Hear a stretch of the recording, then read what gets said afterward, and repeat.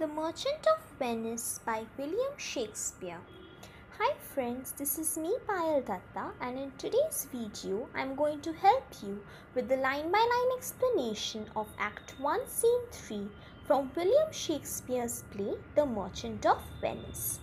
Please like, share and comment if you like my video, and also don't forget to subscribe to my channel. Links to other acts and scenes are given in the description below. So now we begin. Act 1 Scene 3 Venice, a public place. Enter Bassanio and Shylock. Shylock was a Jew and a moneylender in Venice.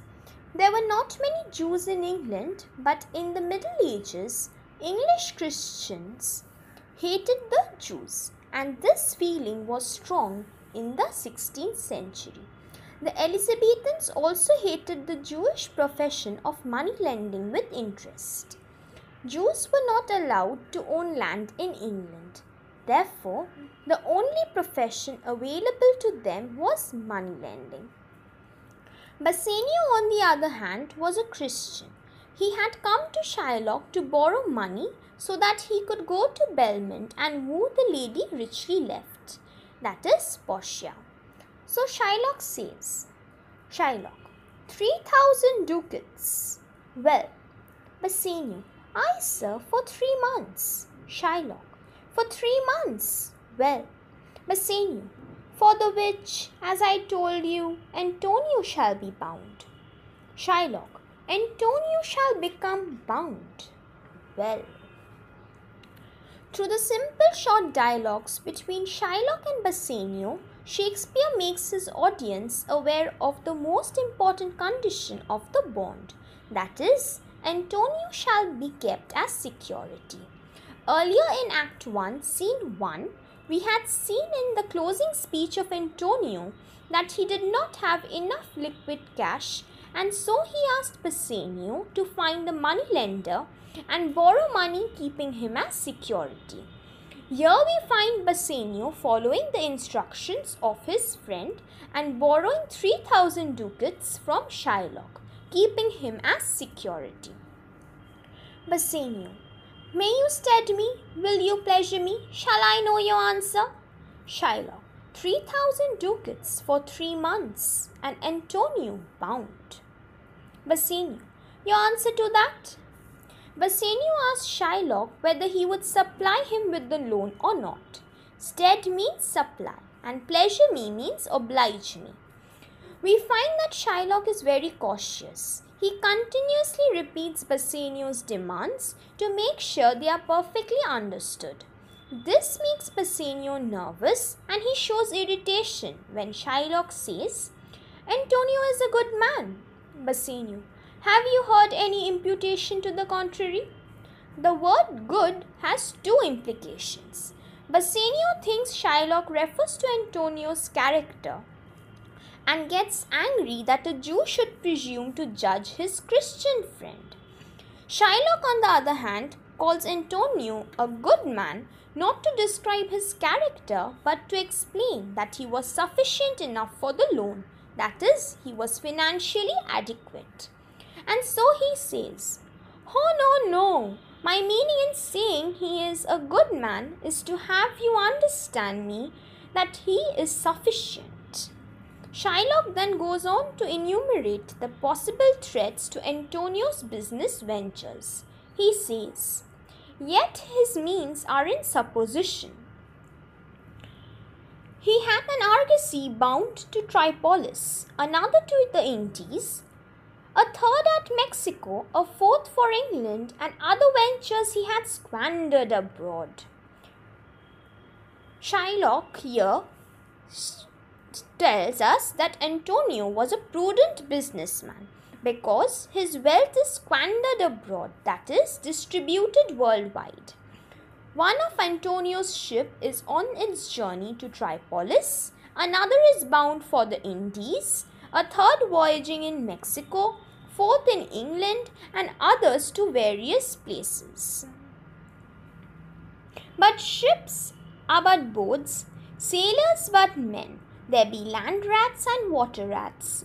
water thieves and land thieves. I mean pirates. And then there is the peril of waters, winds and rocks. Shylock states that the ships are only planks of boats. That is, they are fragile. The sailors are just men who can easily drown. He reminds Bassanio about the threats at sea, which includes the storms, winds and rocks. By water thieves and land thieves, he refers to the pirates. The man is, notwithstanding, sufficient. 3,000 ducats. I think I may take this bond. So finally Shylock agrees to lend the money.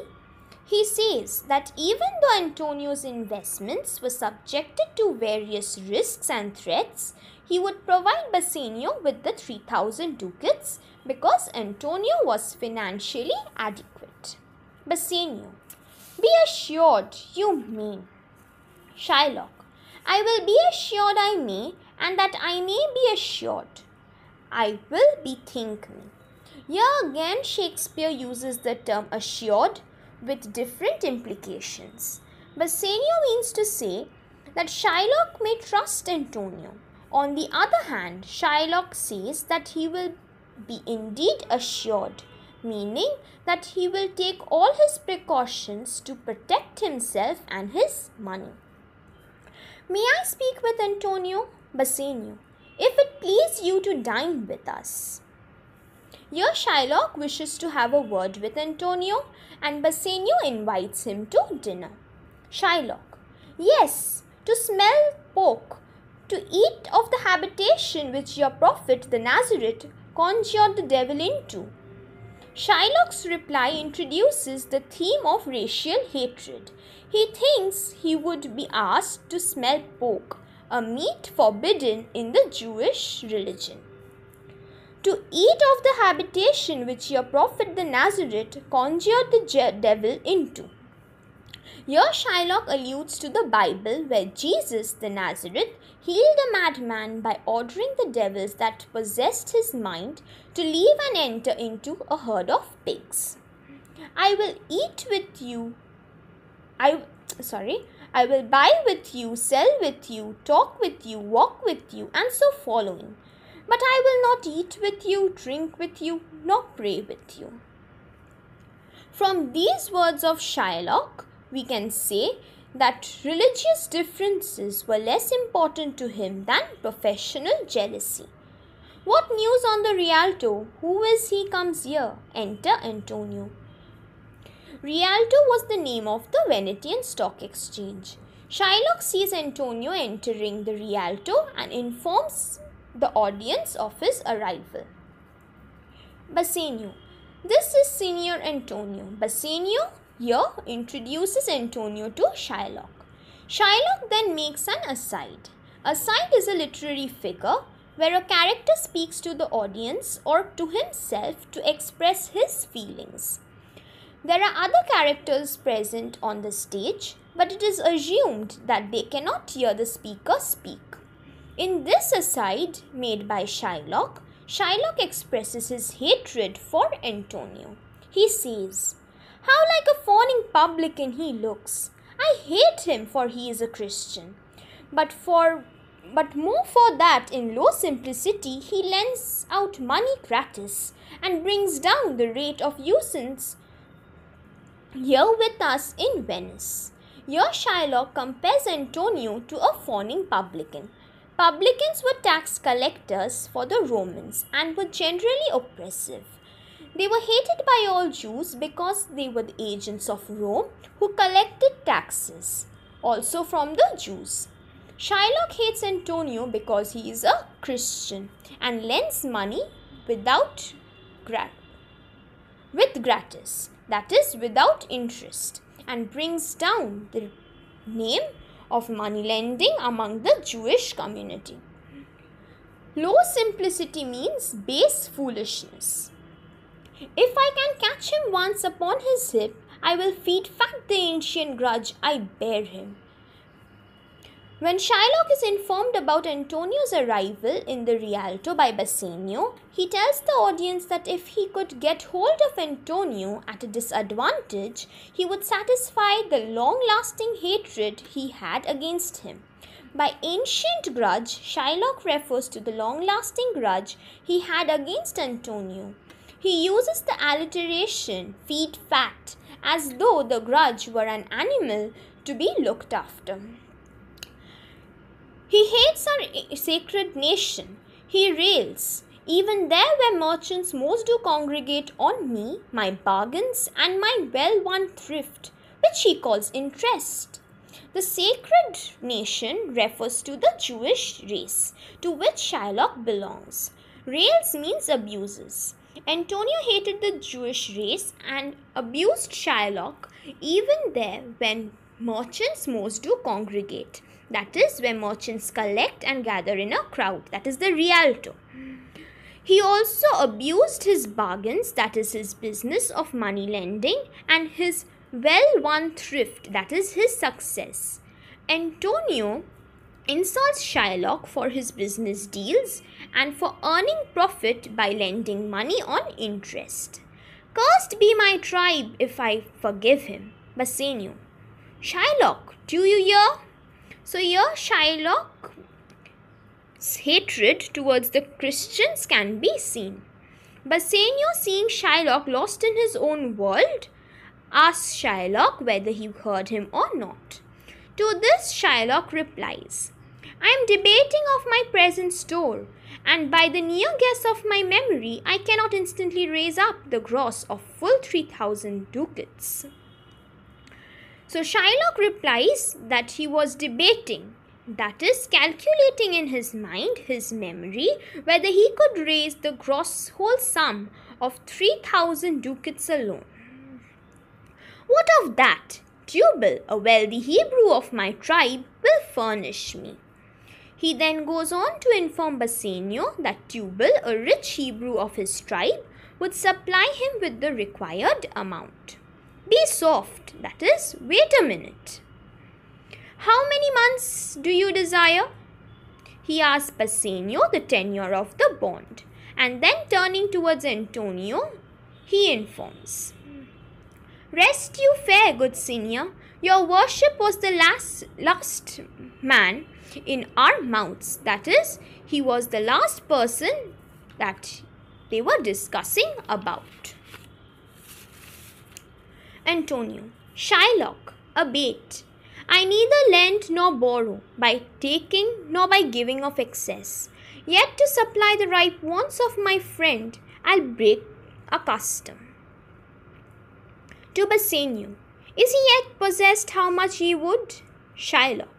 Aye, 3,000 ducats. Antonio. And for 3 months. Here we find Antonio saying that although he never lends nor borrows money, by taking or giving interest, he required the loan to supply the urgent need of his friend Bassanio. We already know that Bassanio needed the amount to make himself presentable in front of Portia in Belmont. He then asks Bassanio whether Shylock knows how much loan they require. To this, Shylock mentions the loan amount to Antonio, and Bassanio reminds him of the duration of the bond, that is, 3 months. Shylock. I had forgot. 3 months. You told me so.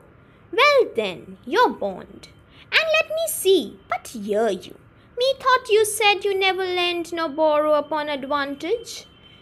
Antonio. I do never use it. Here we see that Shylock wants to execute the bond as soon as possible and use it as a chance to take his revenge on Antonio. He mocks Antonio when he says that he thought he heard himself that he did not lend or borrow money upon advantage, that is, with interest. To this, Antonio informs to Shylock that he had never borrowed a loan before. Shylock. When Jacob grazed his uncle Laban's sheep, this Jacob from our holy Abraham was, as his wise mother wrought in his behalf, the third possessor. Aye, he was the third, Here Shylock alludes to Jacob from the Bible. Abraham was the founder of the Hebrew community to which Shylock belonged. Isaac was his son and Jacob was his grandson, who became his third successor. Shylock says that Jacob grazed his uncle Laban's sheep as wisely as his mother Rebekah, who wrought, that is, devised a plan to get blessings for her son. Isaac had two sons, Esau and Jacob. Isaac wanted to bless his elder son Esau, but would do so after he brought him some savory meat that is morally accepted. Jacob's mother overheard this conversation and she wanted to get this blessing for her son Jacob. She told Jacob to fetch 2 goats and prepare a savory dish, and then blind his father with the dish. This way Jacob, under the guidance of his mother Rebekah, got the blessing from his father. Antonio then asks Shylock, "And what of him? Did he take interest?" To which Shylock tells Antonio the story of Jacob from the holy book of the Genesis and how he got his payment from Laban. No, not take interest, not as you would say directly interest. Mark what Jacob did. When Laban and himself were compromised that all the earnings which were streaked and pied should fall as Jacob's hire.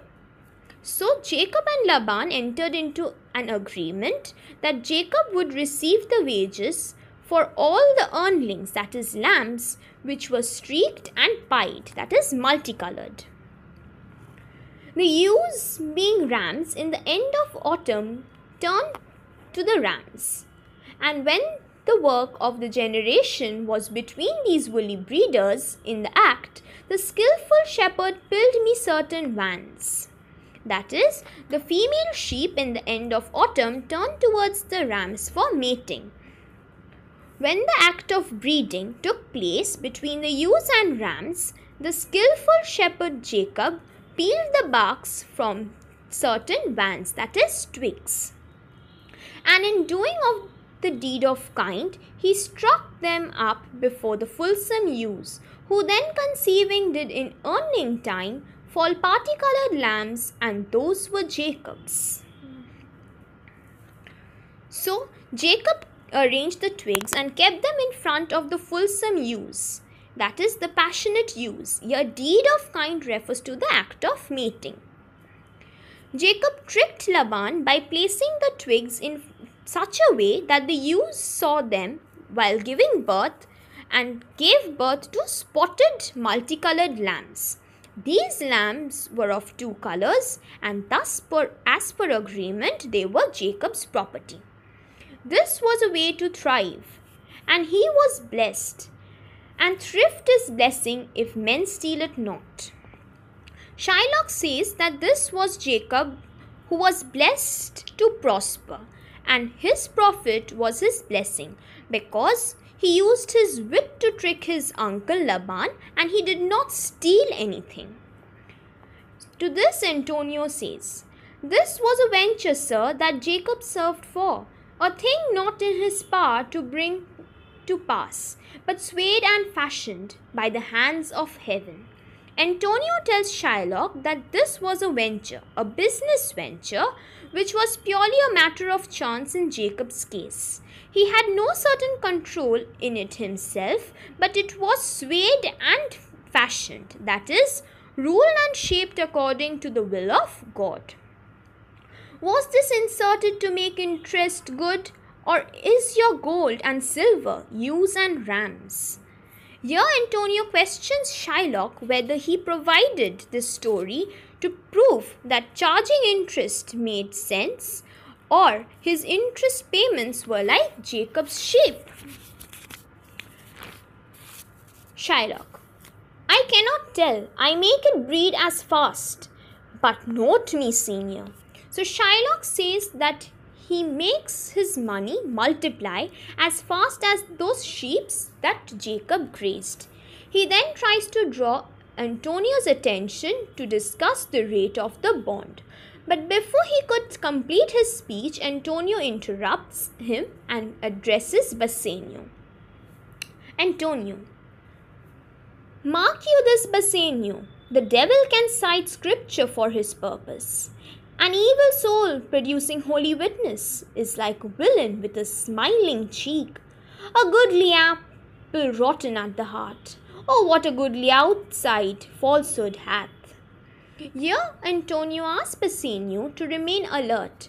Referring to Shylock as a devil, he says that a devil can quote scriptures for his own use. An evil soul using and quoting biblical allusions is like a criminal with a smile, that is, deceiving. He goes on to say that Shylock looked like a good apple, but was a rotten at the core.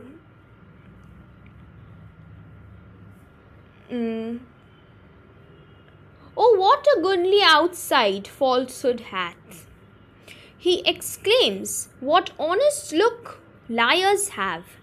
They look goodly outside, that is, they are pretentious. Shylock, 3,000 ducats. 'Tis a good round sum, 3 months from 12. Then let me see the rate. Antonio, well, Shylock, shall we be beholding to you? Shylock bears with Antonio's insults and goes on with his business, calculating the rate of interest for the loan. He was waiting for the right time to take his revenge on Antonio. Antonio then asked Shylock whether he was ready to lend them the loan or not. The next speech of Shylock is very important. Shylock in this speech informs the audience how Antonio ill-treated him. Here he turns out to be the spokesperson of the entire Jewish race who were usually insulted by the Christians in the Elizabethan era. Shylock says, Senior Antonio, many a time and oft in the Rialto you have rated me about my moneys and my usences. Still I have borne it with a patient shrug, for sufferance is the badge of all our tribe. Here Shylock tells Antonio that he had often insulted him in the Rialto about his money and his business. Rated me means abused me. Still have I borne it with patient shrug. That is, Shylock bore the insults with patient shrug. Shrug means ignorance. He says that he had put up with the suffering because it was the characteristic of his tribe, that is, the Jewish tribe. You call me misbeliever, cutthroat dog, and spit upon my Jewish gabardine, and all for the use of that which is mine own. Well then, it now appears you need my help. Shylock reminds Antonio of the various ways he had insulted him. He says that Antonio had called him a misbeliever, a dirty dog, and had spit on his Jewish clothes, all because he was a Jew and lent money to make profit. Well then, it now appears you need my help. Go to then, you come to me and you say, Shylock, we would have money. You say so. Here Shylock mocks Antonio because in spite of insulting him in the Rialto, Antonio was in need of his help. You say, you that did void your ruin upon my beard, and foot me as you spurn a stranger cur over your threshold. Shylock goes on to remind Antonio how he void his ruin, that is, emptied his saliva on his beard, that is, spit on him, and foot him, that is, kicked him like one kicks a stray dog out of their front door. Money's in your suit. What should I say to you? Should I not say, hath a dog money? Is it possible a cur can lend 3,000 ducats? Or shall I bend low in a bondman's key with bated breath and whispered humbleness said this. Here Shylock makes fun of Antonio's present helpless state and asks him how he expected a dog to lend money, that too a sum of 3,000 ducats. He continues to mock Antonio, saying, "Or shall I?" bent low in a bondman's key with bated breath and whispering humbleness said this. Here Shylock mentions how the Jews were expected to behave in front of the Christians. He tells Antonio that even though he was insulted by him previously, Antonio expected him to bow down and remain humble and submissive with a bondman's key, that is, a servant's voice, and bated breath, that is, anxiousness. "Fair sir, you spat on me on Wednesday last, you spurned me such a day, another time you called me dog, and for these courtesies I lent you thus much monies." Shylock here means to say that staying humble and bearing insults was the trademark of their tribe. He tells Antonio that last Wednesday Antonio had insulted and spit on him. On another occasion he had called him a dog, and out of this gratitude for all these favors that he had earlier made, he expected Shylock to lend him the loan. Antonio: "I am as like to call thee so again, to spit on thee again, to spurn thee too. If thou wilt lend this money, lend it not, as to thy friends. For when did friendship take a breed for barren metal of his friend? But lend it rather to thine enemy, who if he breaks thou mayest with better face." From Antonio's speech it becomes clear how much he hated Shylock. He says that he would continue to call Shylock by names such as misbeliever and a cutthroat dog. He would spit on Shylock again and keep insulting him like before. He tells Shylock to lend him the money, the loan amount, keeping in mind that they were enemies and not friends. This is because if he lends money to a friend, he would not be able to charge interest. On the other hand, if he lent money to a foe, then if his foe became bankrupt and failed to keep his bond, Shylock could easily take his revenge. A breed for barren metal means a product of sterile metal. Shylock had earlier bragged about his money, saying that he made it breed as fast as Jacob's sheep. Shylock: "Why, look you how you storm. I would be friends with you and have your love. Supply your Forget the shames that you have stained me with. Supply your present wants, and take no doit of usances for my monies. And you'll not hear me. This is kind I offer." Antonio storms Shylock by saying that in future too he is likely to abuse and disgrace him. By shames, Shylock refers to the insults hurled upon him by Antonio, such as speaking abusively of him, spitting on him, calling him a dog, and ridiculing the Jews. Supply your present wants, and take no doit of usances for my monies, and you'll not hear me. Here, Shylock tells Antonio that he is willing to supply him with the loan amount, that is the present want, of 3,000 ducats without any interest. This is kind I offer. Bassanio: "This were kindness." When Shylock says this is kind I offer, he means to say that this was the kindness he could offer.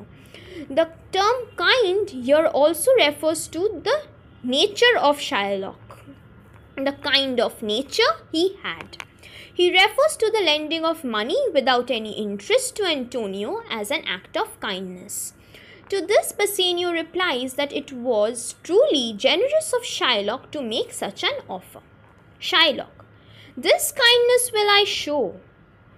Go with me to a notary, seal me there your single bond. Here Shylock tells Antonio to accompany him to the notary and sign his simple bond. A notary is a lawyer who has the authority to execute official and legal dealings and agreements. He then goes on to say the penalty that Antonio has to bear if he is unable to pay on time. And in a merry sport, if you repay me not on such a day, in such a place, such sum or sums as are expressed in the condition, let the forfeit be nominated for an equal pound of your fair flesh to be cut off and taken in what part of your body pleaseth me. Shylock says that the bond stipulates that the forfeit to be paid will be a pound of flesh from any part of Antonio's body that pleaseth him, that is, pleases him.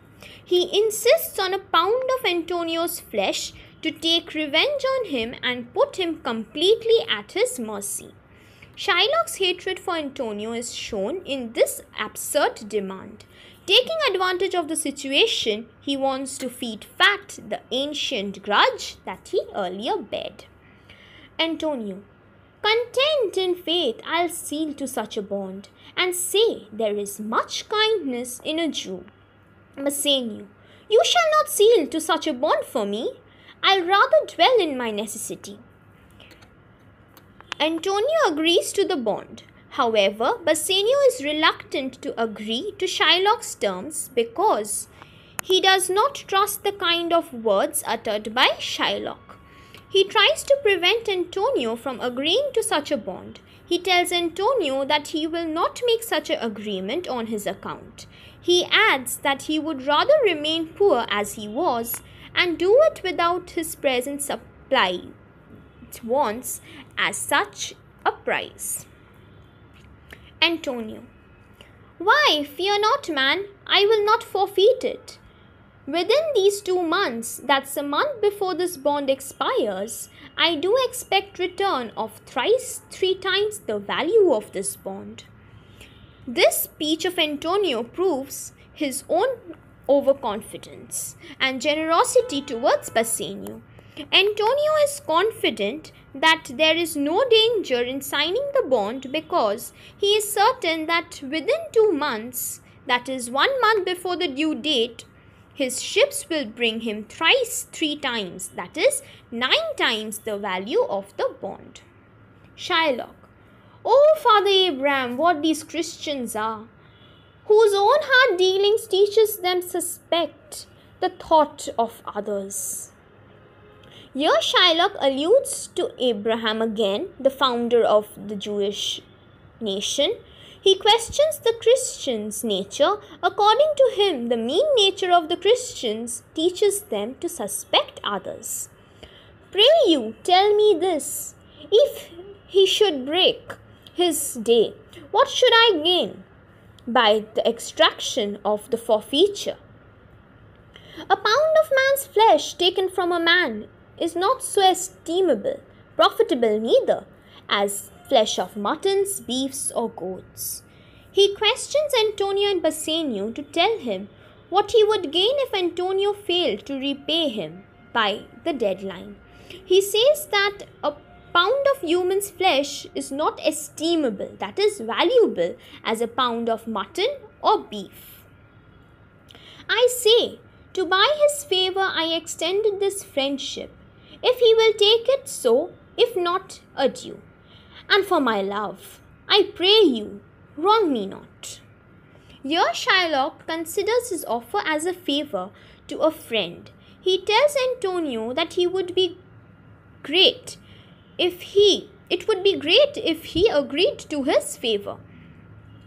If not, he expects Antonio not to think badly of him. Antonio then agrees to the bond. Antonio, yes, Shylock, I will seal unto this bond. Shylock, then meet me forthwith at the notary's. Give him direction for this merry bond, and I will go and pass the ducats straight, see to my house, left in the fearful guard of an unthrifty knave, and presently I'll be with you. Exit Shylock.